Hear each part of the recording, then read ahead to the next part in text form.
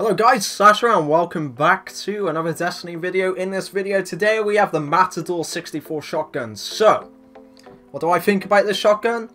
In the House of Wolves DLC, this is probably the best PvP shotgun you can get.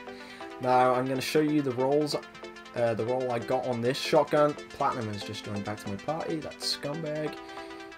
So, first off we got Smart Drift Control. I don't use that. What I do use is Field Choke, so basically as you can see in the description, more range and impact, increased recoil. As you can see, the rate of fire on this gun is not good at all, so increased recoil doesn't really matter, to be honest. And then we do have aggressive ballistics, but I'm a fanboy of the Field Choke. I much prefer the Field Choke perk. Next we have Shot Package, so aiming this weapon reduces the spread of the projectiles. So if you imagine while you're hip firing with this weapon, your shots go out like a cone. They just spread out like a cone, and if you're aiming down sights, it's gonna be more precise. It's gonna shoot like a slug. It's gonna be like a slug shot. So and the range is it's pretty good. It's pretty good.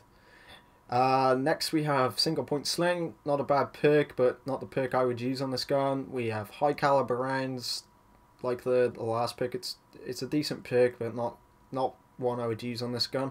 And lastly, on this line we have Reinforced Barrel, so increased range and reduced stability. Like I said before, because of the rate of fire, the reduced stability doesn't really matter. It doesn't have fully auto, and this shotgun would probably be pretty bad fully auto anyway. I'm not even sure if you can get fully auto on the shotgun, not sure. But and then obviously we have increased range. So for the shotgun, if you can get this roll with as much range as possible, you're golden. You're good to go. And then lastly we have Luck in the Chamber. Now, if you could either get Luck in the Chamber or Final Round, then that's going to be good either way. So you're going to at least get one bullet that does extra damage. So it's a toss-up between the two. I wouldn't mind either on the shotgun. But I would kind of prefer Final Round, to be honest, because then I do know that my final shot is the one with the bonus damage. But Luck in the Chamber, you sometimes you could shoot somebody with your first bullet, poop, they're gone, they're dead, and sometimes you get lucky with that. So Luck in the Chamber can work out.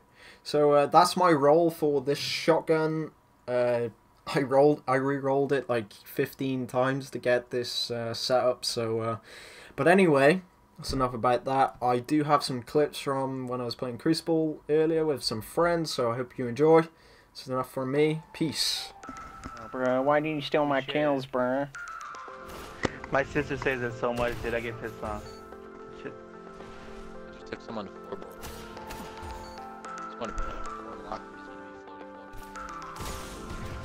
I got him. Oh! I wish I didn't dismantle my null ambient. Oh! Let's go! They keep spawning on me, dude!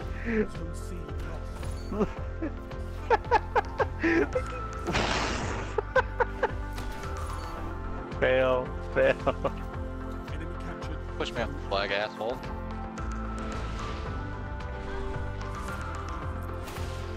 It's alive!